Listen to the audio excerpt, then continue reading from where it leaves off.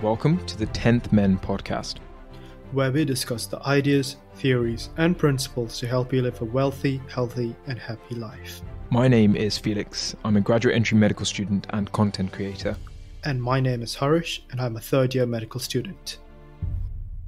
Hi guys, and welcome back to another episode of the 10th Men podcast. This is part of our medical sub-series. We've already done one episode, and this episode we're going to be talking about interviews. My name is Felix, and as always I'm joined by my co-host Harish. How are you doing? I'm doing good, man. How are you? I'm doing pretty well. Alright, so this episode is all about preparing for medical interviews. This is an extremely important part of the whole admissions process, and it's especially true if you're applying to a university where actually once you get an offer for interview, they pretty much don't look at anything else. They just look at your interview performance. And regardless of what university you're at, the interview plays a huge part in determining whether or not you get an offer, and the different types of interviews and how to prepare for it become very important. So in this episode, we're going to be talking about what medical interviews actually are, what are the different types, why you should actually prepare, how you should prepare. We're going to point you towards some resources, and lastly, we're going to finish up with some top tips for the interview. So just a reminder, I'm about to start graduate medicine. So I've gone through the graduate medicine process, and Harish is doing undergrad med. So we both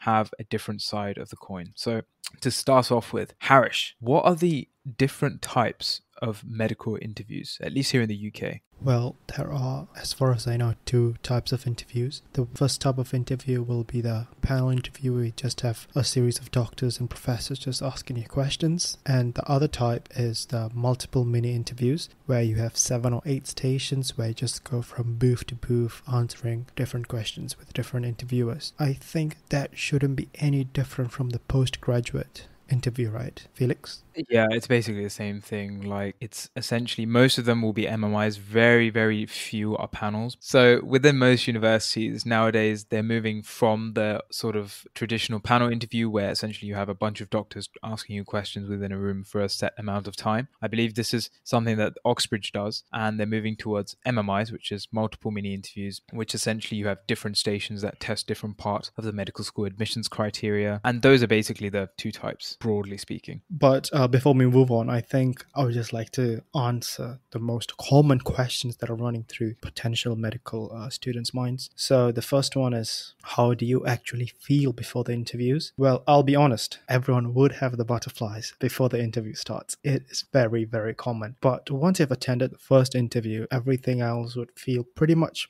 more relaxed because you've already gone through the experience. So right before the interview would feel stressed, but once you're in the room with the interviewer, you're pretty much good to go. Now, another thing everyone is worried about is the most biggest concern is how are the interviews actually conducted. That was also my biggest concern because, it's multiple mini interviews and you have no idea how it's going to be conducted. And you don't need to worry because the facilitator, when you attend the interviews that day, would actually explain on how the interviews would proceed. So if you just want a rough overview, usually how it goes is you wait outside a station and then they'll ring a bell. You go in, speak at the station for like 7 minutes. They'll ring another bell. That's a 1 minute mark. And then after the interview ends, there's another bell, and then you move on to the next booth. And in the case you do not know where the next station is, there will be facilitators to guide you there. So these are the biggest worries. Another one of the bigger worry is, what are the interviewers like? I can tell you, they are really friendly. If you answer the question at the station in a satisfactory way and you have some time left, you can actually just sit there and just have a cup of water. They won't grill you non-stop. Don't worry about it. And I can tell you, there will be some stations where the interviewers just will keep a blank expression, but even in those stations, I'm pretty sure everyone will just do well. On to the next question. Felix, tell me, why should someone actually prepare for the MMI? So this is a very common thought that students have when they're preparing for interviews, because a very traditional advice is that, just go into the interview, just be yourself, just be completely honest and that's it, right? I wouldn't recommend that. I mean, absolutely, you need to be very honest and you need to have integrity, but preparing is another cup of tea. You need to understand that getting into medical school is a process and it's incredibly competitive. And like I said, some universities will just clear everything before the interview, like your UCAT scores, your degree, everything. It's just the interview performance that start to count. And that's how you'll be ranked up against all the other candidates. So be yourself, but at the same time, in order to answer the sort of questions they ask at interview, they'll be asking you things like, why medicine? Why do you want to be a doctor? Why do you want to do this? Or why do you want to specialize in that? Things like that. For you to have a well thought out answer, you need to reflect. You need to understand exactly why you want to pursue this career. And it's not a case of sort of scripting your answers. It's just a case of sitting down with yourself, being honest with yourself and saying, okay, why do I want to do this? Because as Harish was saying, a lot of people think, how should I feel about the interview? What are the interviews going to be like? For me personally,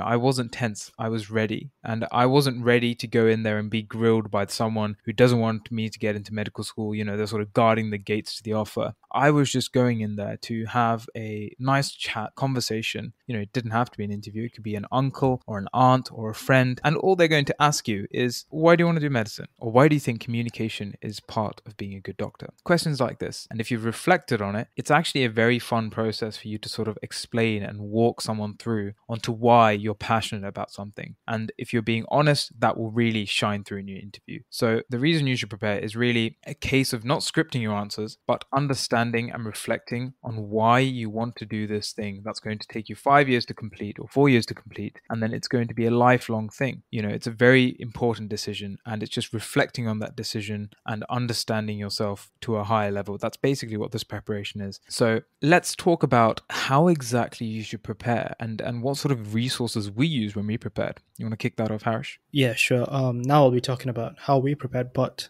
the most common question I get asked, rather than how did I prepare, is what were the questions asked? Could you please share the questions for the interview? Well, I am sorry to say I can't actually discuss the questions.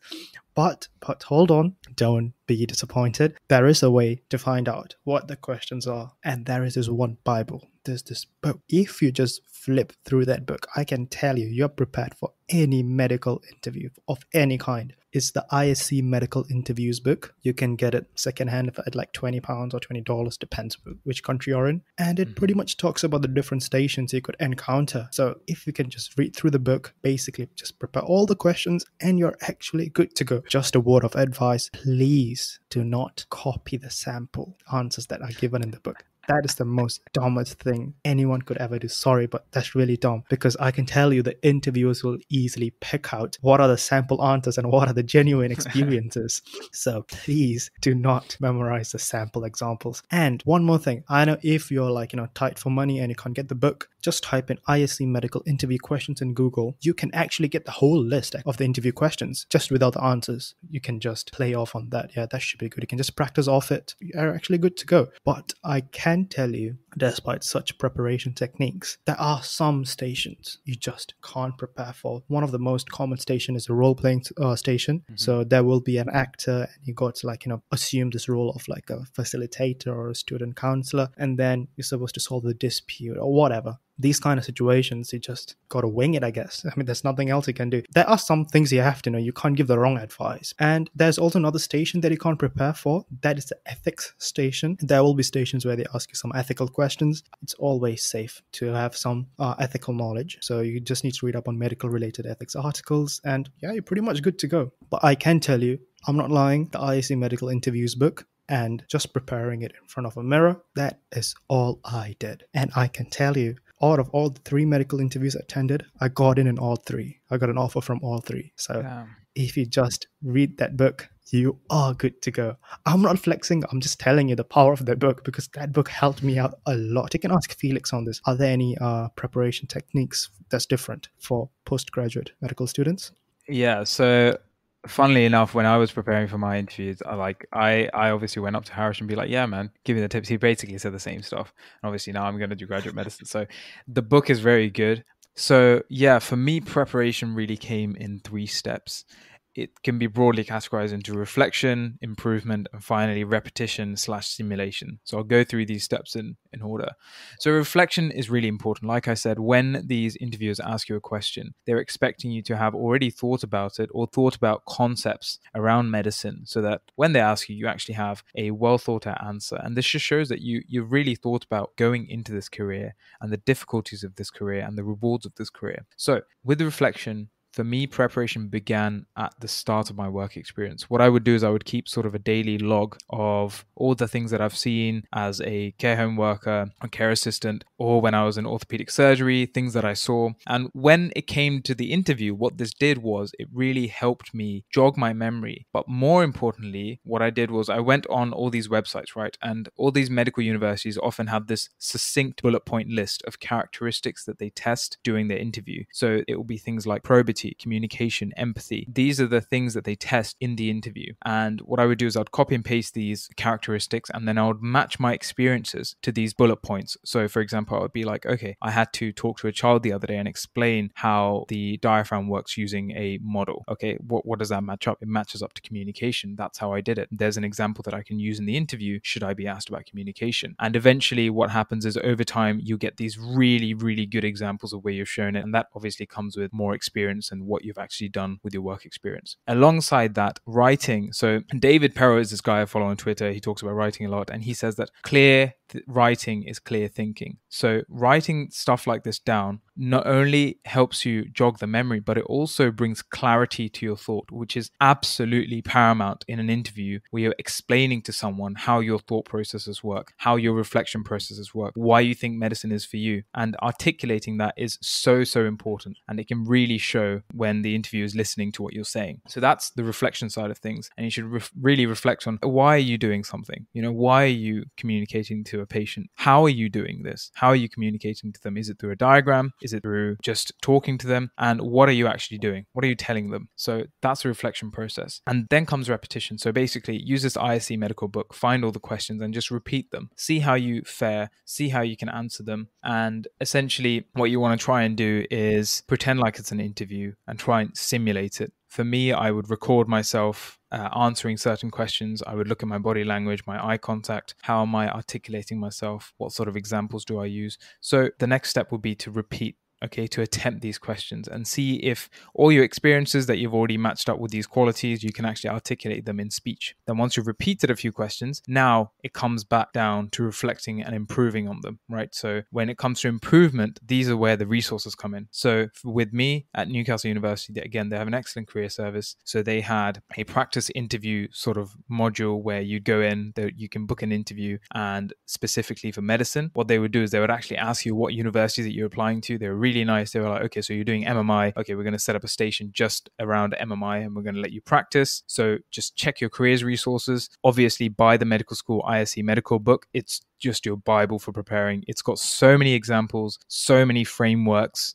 I think the main frameworks was PEAL, so point, evidence, explain, link, which is what you should use in your interview answering. Then you also have this other framework that Newcastle University uses. It's called the STAR framework, which is situation, task, action, results. So buy that book. It's got everything in it. And the other resources I used was for graduate medics. I would recommend going one step further and buying the ISC medical for specialty training interviews. So when you become a doctor and you apply for core training or specialty training, you also have to do interviews then. And it's very similar to this, except just at a much, much higher level. So I actually bought the book for the specialty training, and not everything is relevant. It's not super high yield information in there, but if you have the chance, just have a skim through like I did. There are some specific frameworks and some specific examples that are a bit more in-depth than the undergraduate one, and it will help you stand out when there's so many people applying and when it's competitive. If you know to a deeper extent the scenarios and the frameworks that someone applying for specialty training uses, then it can work and give you that slight edge, which may make you stand out. And other than that, really just use the book. The BMA Ethics Toolkit is very good. Talks about a lot of ethical scenarios. But again, don't just read everything. Don't go into that mistake of going, yeah, I'm going to read absolutely everything on the internet. Look for high yield information. Look and match your preparation to the medical school you're applying to. And of course, we can't,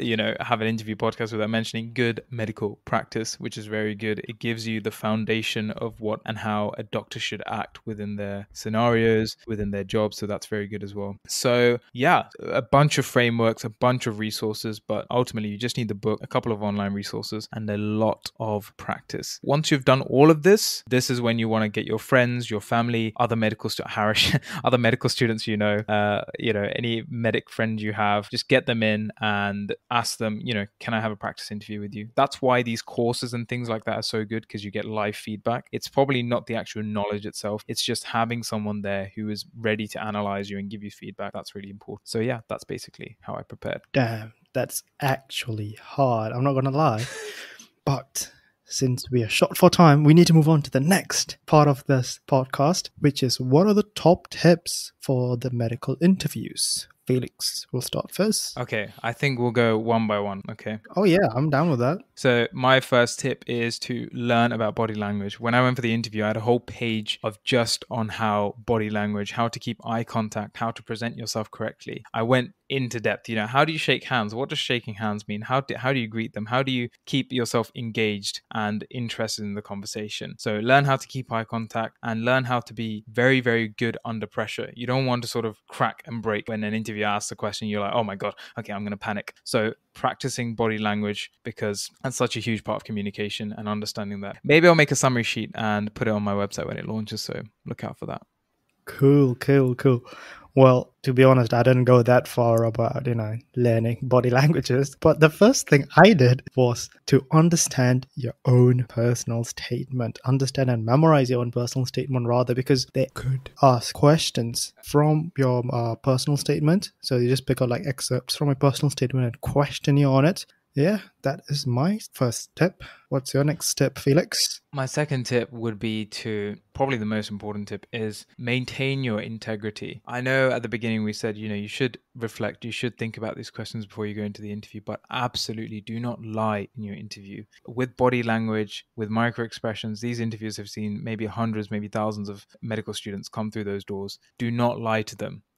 Be very, very honest, have that integrity. And that comes from knowing why you want to do medicine. Because if someone asks you, okay, why do you want to do medicine? If you've already thought about it, you don't need to make something up, basically, because what you say is true and you've already thought about it and you have that depth of thinking. That's why it's really important to think it through beforehand. And also when you're in the interview, just be alert. Don't be tense, be ready, be calm, but be very alert. Listen very carefully to what the interviewer is saying. Pay a lot of attention to what they're saying, and then slowly just take your time, think through your answers. So yeah, just be very honest and be calm. How about you, Harish? My second tip is to, the IC medical book, go through that book and pick out the most important questions. So one example would be, tell me about yourself. The most common mistake many students make is they talk about the academics. Oh yeah, I got an A star in my biology. I got an A for my chemistry. You have to understand the fact that you're at the interview, it means you have proven yourself with your academics. So you don't have to talk about academics. Talk about something more personal, like,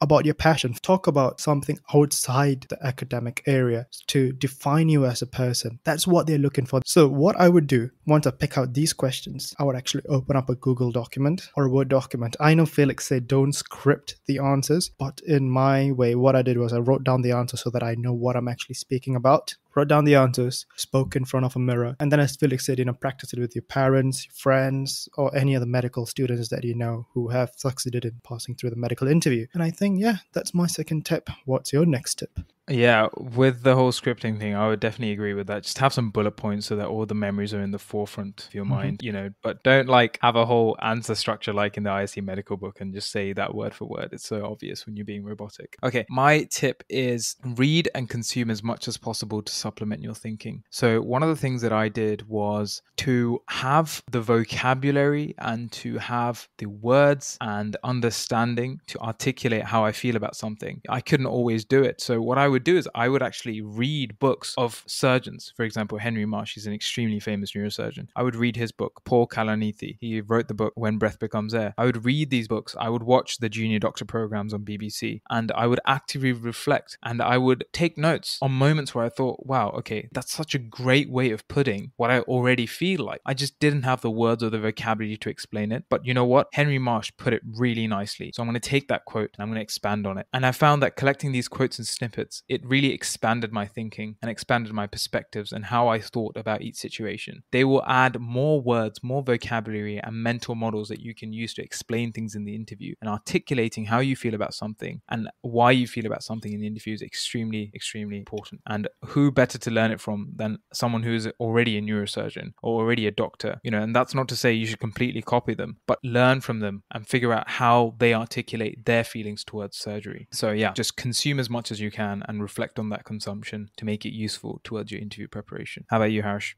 So my third point is about the role-playing station. Not gonna lie, it's all about acting. For this station, what you have to do is act a bit more understanding of the character's problems, nod your head, try to offer constructive feedback. That's all I can try to say for this station. There's nothing else you can do about the station apart from you maybe trying to practice with your friends. That's about it, I guess. Is there any other tip, Felix? Yeah, so my final tip is just these two products I recommend. So when I went the Warwick interview, I lived quite far away and it was like a 4-hour journey. The trains got cancelled, but luckily, even though I got there like at midnight, I was staying over. So it didn't mean that I was late for my interview. So one tip I'd say is just stay the night. It's not very expensive. And if it's a relatively large university, they'll have their own on-campus sort of conference suites where they regularly host people and they tend to be not that expensive. So stay the night is one. Yeah, so there are two things that I really recommend as a product. The first one is the L'Oreal Paris Men Expert Hydra Energetic Anti-Fatigue Eye Roller. That's a mouthful, but essentially what it is this thing you roll underneath your eyes that removes like any bags or like darkness underneath your eyes. And it just kind of like, if you've been up all night, or not up all night, or if you've been, having some late nights preparing for this interview and you want to look fresh, you want to look, completely radiant, use this. This is pretty good. The second thing is, this is like my super, super secret tip, is to buy this thing called an Optrex Actimist eye spray. And what this is, it essentially hydrates your eyes. You spray it over your eyelid and it hydrates your eyes. One thing people forget about interviews is that you have to be making so much eye contact. It's basically a staring competition. You have to make so much eye contact with the interviewer. And if you're in a room where there's a bright light or something, your eyes are going to dry out, you're going to be super sensitive, etc. But this eye spray helps you keep your eye sort of hydrated and not irritated, so you can keep that eye contact without like halfway through starts to like cry and you're like, oh sorry, I'm not crying, I just have dry eyes, so this kind of helps you out with that. But yeah, those are all my tips. So my final point is about finding out more information about the universities, because this is one common thing I've come across forums. They will ask you, why did you choose this university? So my tip before, if you're nervous and you have nothing to fiddle with, go onto your phone, find out information like what are the achievements of this university, look at the clubs that interest you. So in my case, I like frisbee, so try to look out for a ultimate frisbee club, look at the medical faculty, see what specifically are the achievements for the medical faculty, and not just about the university, try to find out more about the place itself. So in the case of maybe, I don't know, Warwick, you have to find out more about Warwick. Newcastle, you have to find out more about Newcastle. Based on whichever place that university is in, try to find out what is the selling factor of that place. So in the case they do ask you that question, you are pretty much prepared. That is my final tip, because that's what I always do before every single interview. I'm always fiddly, so I just open up my phone, just find out more information about the university. And one more thing, as Felix mentioned, I think already, read up on the GMC, the 4 Pillars of Ethics. If you can read up pretty much on the GMC checklist, you're good to go. Yeah, the 4 Pillars of Ethics is literally, you could answer literally any ethics question as long as you have these 4 pillars. It won't be extremely sophisticated, but if you just don't know where to start, if you know the 4 pillars, you can come up with an answer. It's like your ultimate guide. When I went for the Warwick interview, I remember sitting down and I remember reading just like the Warwick sort of magazine thing that they put out. And in there was information about Warwick University, what sort of achievements they had. So any information that you can find while you're waiting, go for it. Take any advantage you can. And finally, to summarize, we've covered what medical interviews are. So you've got 2 types, panel interviews, where you've got a board of interviewers, and then you've got MMIs. We've covered why you should prepare and not just sort of just turn up and be like, yeah, I'll just be myself, full stop. Why you should look into the ethical principles, reflect on your experiences, and understand how to articulate what's actually going on inside your head. We covered how you should prepare. We've included the resources, things like the ISC medical book, using YouTube videos, documentaries, your life experiences, and of course your work experience that you're having as well. and using your resources around you, your friends, any medic friends, anyone who will basically sit down with you and give you a mock interview. And lastly, just using yourself. If it's a mirror, it's a mirror. If it's recording yourself, just recording yourself, answering the questions within the book. And the absolute best resource, again, we can't recommend this enough, is that ISC medical book. It's not a sponsored podcast, by the way. It's just that we love this book. It's really good. It's worked for both of us. And on that side note, I'm also selling mine. So if you want one, get in touch with me on Instagram. So it's been used by 2 graduate medics already, and they've all both got in. So, it's like the Half-Blood Prince book from Harry Potter. And lastly, we talked about the top tips for interview. So things like body language, being incredibly honest, keeping your integrity, listening very carefully to the interviewer, consuming everything around you and trying to use it within your interview if it's relevant. We talked about how you should continue to repeat and practice. You should find out more information about the university and its surroundings, and a couple of products as well that I recommended. And that's about everything. It should get you through. So, yeah. Oh, yeah. And also remember the personal statement. So, yeah, because some universities, from what I've read, do ask questions about your personal statement. So, before we end off this episode, I think we have to go back to the old traditions, which is the one insight of the week. Felix will kick it off. Okay, great. So my insight of the week is basically, I don't know why, but recently I've just gone back to watch Harry Potter, not the movie itself, but I've spent a lot of my time this week. Basically, what I do is on YouTube, there are these clips where some like random channel will string together and weave together these clips of different Harry Potter movies, and they'll say things like, "Oh, Goblet of Fire," but it's a meme. And what it is basically they'll take every single, like a lot of the famous scenes from each of the movie, and they'll zoom in on just one of the actors, right? And they'll basically show their micro expression. Because obviously, if you think about actors, they're acting and they're reacting individually. But when we watch a movie, we only look at whoever's the main person on the screen. We don't actually pay attention to the surroundings. So what this does is it basically zooms in on individual actors and like shows their micro expressions. I just find that like super funny. So everyone should type it in. Harry Potter, but it's a meme. It's hilarious. But yeah, that was my insight of the week. What's yours, Harish? My insight of the week is about reading books. So recently, I've gotten into the habit of taking notes while I actually read a book, like a self-help book. But I got into the bad habit of taking notes while I'm reading the book for the first time. So that put me off from reading a lot. So I didn't feel like reading anymore until Felix gave me the advice. Like, maybe it's a very simple step. Read through the book and then come back to it and then make the notes. I'm not going to lie, it changed my life drastically because I used to hate reading books because of the fact I had to make notes instead of enjoying the book. So now I can actually enjoy the book. I know it's a bit of an extra step where I have to come back and make the notes, but the thing about making notes is when you make the notes, you can actually try to apply what you have learned to your life.